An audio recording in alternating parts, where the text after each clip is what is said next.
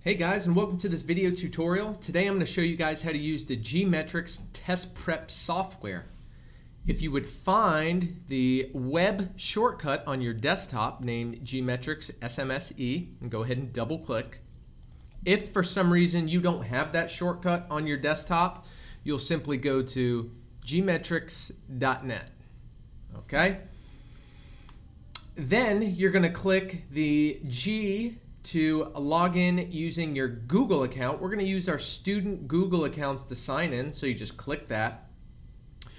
Yours is going to be student ID number at share.brevardschools.org, so you will enter that, okay, when prompted.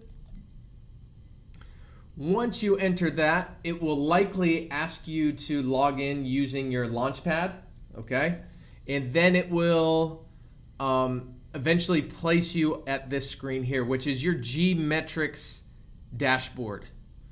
You may get a screen at the top that looks something like this for an access code. Your instructor will provide this code for you, and then you hit redeem.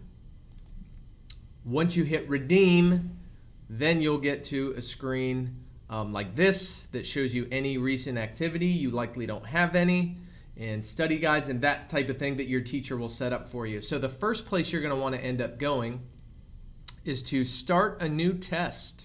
So you'll click that icon. Again, your teacher will tell you what program you're using.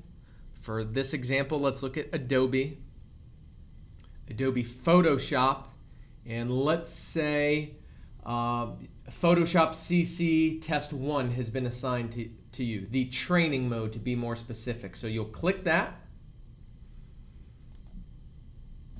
At that point, you'll get a prompt. Hey, do you want us to open the Gmetrix SMS desktop software?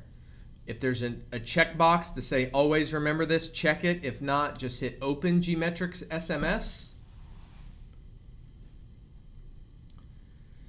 It will search for Photoshop on your actual computer. Here is the Adobe plugin that it's installing, and now it will attempt to launch Photoshop with the built-in Gmetrix testing panel. Once Gmetrix successfully opens Photoshop, it will load the Gmetrix testing panel.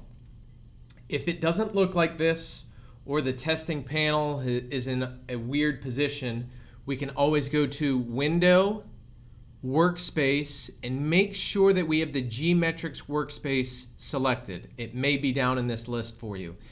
If it loads, but it's in a weird spot, you can always go to Reset Gmetrix, and then it will snap back into place here. The Gmetrix testing software presents itself in two different ways. Multiple choice, which you see here.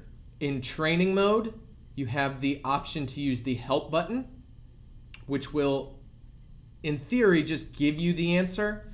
The best way to proceed with this is to work through it on your own. If it's just not happening, you're not getting it, then use that help button to bail you out.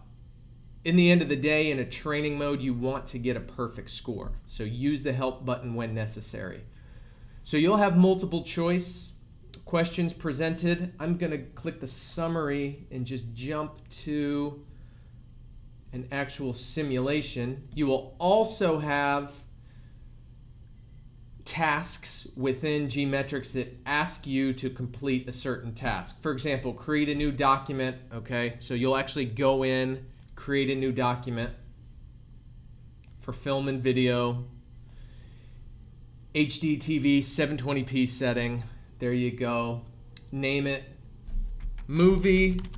Accept all other default settings. So you will be interacting and actually using Photoshop as part of completing these tasks. So if I hit create and then next, it will give you immediate feedback. Okay, correct. If it was incorrect, you can retry and just try again until you get it correct. At the end, you will have the option to click summary, go through, all right, review any of them that you marked, meaning hey, I'm not sure about this one, I'll mark it and come back to it later. It will allow you to do that. Okay? Once you complete a training or testing mode in Gmetrix, you're going to see your score report. To earn credit for completing that training or testing mode in Gmetrix, I'm going to need you to turn in a screenshot of your score report. To do that, down here at the bottom in your search, you're going to search for the Snip in Sketch app to take a screenshot. So you'll click that. You'll get this window that appears. You're going to click on New, and then you are going to drag a box around all the details regarding your score report. So I need the name of the training or testing, your name, and all the details, including the score. Once you get here, you've drawn a selection around what you need to screen capture. You can click the save icon at the top. Save this to your desktop as this one, for example, was InDesign testing mode. So I would just put InDesign testing score report and then save it to my desktop.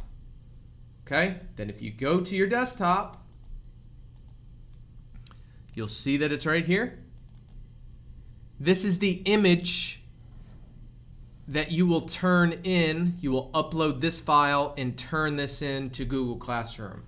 Okay, so if it was a Photoshop assignment, you would take the screenshot and turn that in. I just use InDesign because it was the closest score report I could find. Okay, that's how you earn credit. Again, need all the details, name of the exercise, your name, all the details, and the score. Make a selection around that, save it, and then that's what you'll turn into Google Classroom to earn credit. All right, that's it for Gmetrix. Good luck, guys. See you in the next tutorial.